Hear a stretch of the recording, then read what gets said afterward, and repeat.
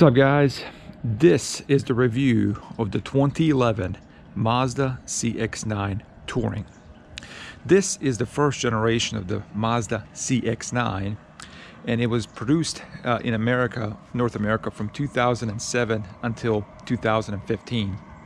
This car came available in 3 trim level models: the Sport, the Touring, which is the one that you see here, and the top of the line Grand Touring.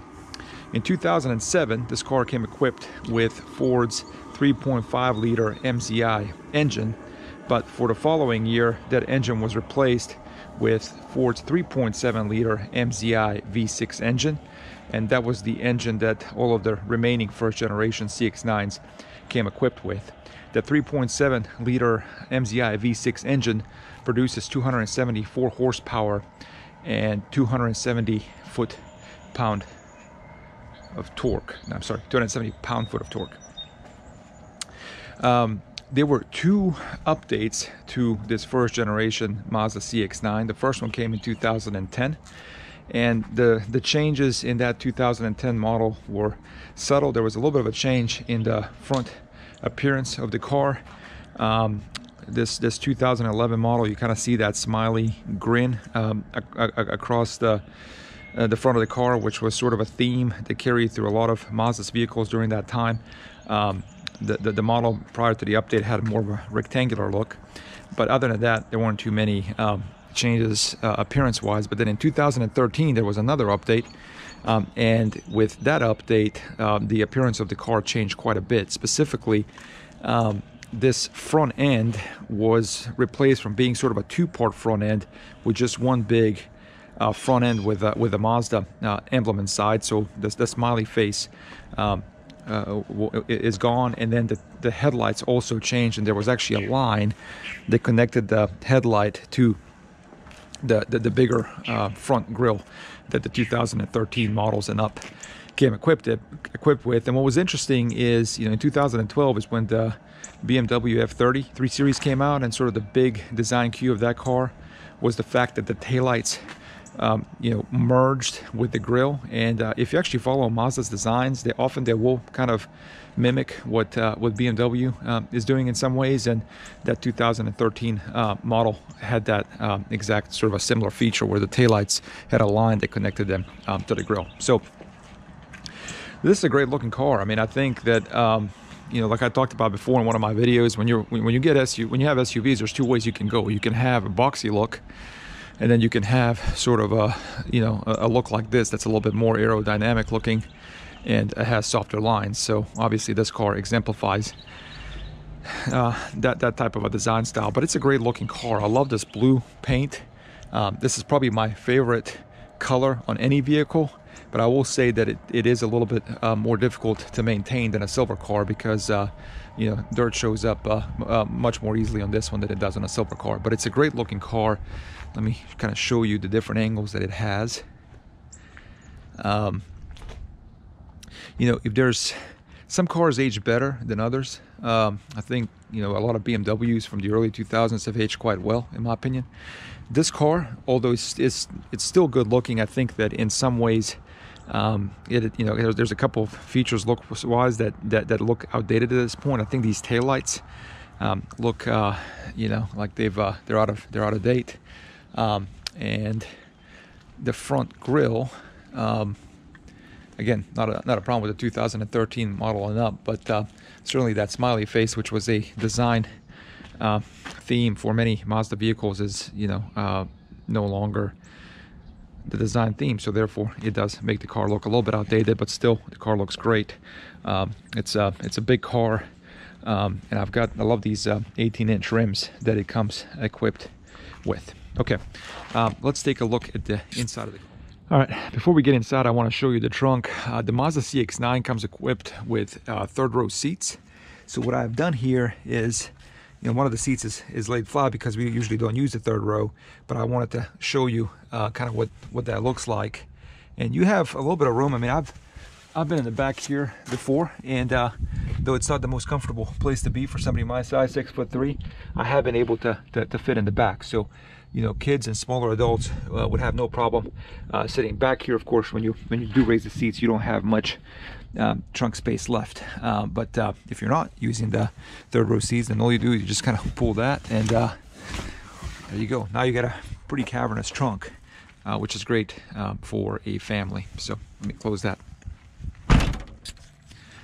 All right, in the back, pretty spacious here in the back, as you all can see.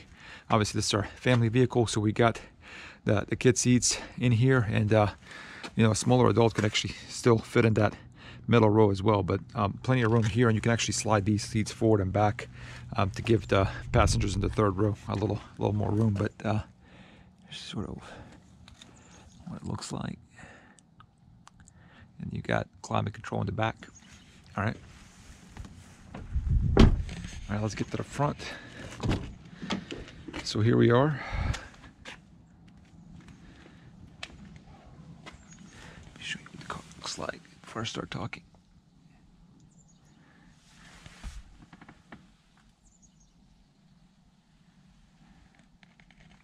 Yeah, that's the arm that I'm going to use when I do the driving part of the review. And then here are the captain's chairs. I actually love these seats. They're super comfortable, and you know, very easy to be in on a long drive. All right, let's go inside. Got some storage room in the back, as you normally would. So let me close that. All right, so here's the inside of the car, and it's pretty nice. You know, this, in contrast to like the current generation, like Mazda 6 and the Mazda CX-9, where you can't really tell a difference between a premium vehicle and one of those mid-level vehicles that is the Mazda.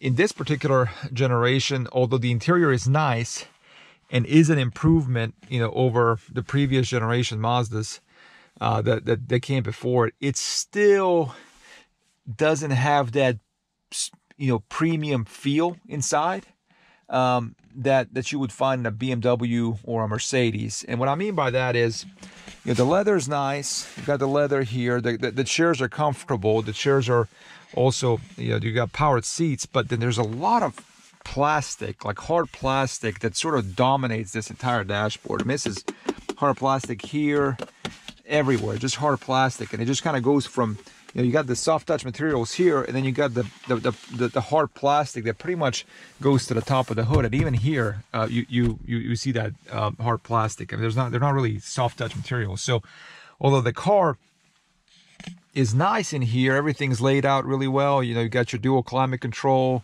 you got your radio knobs right here.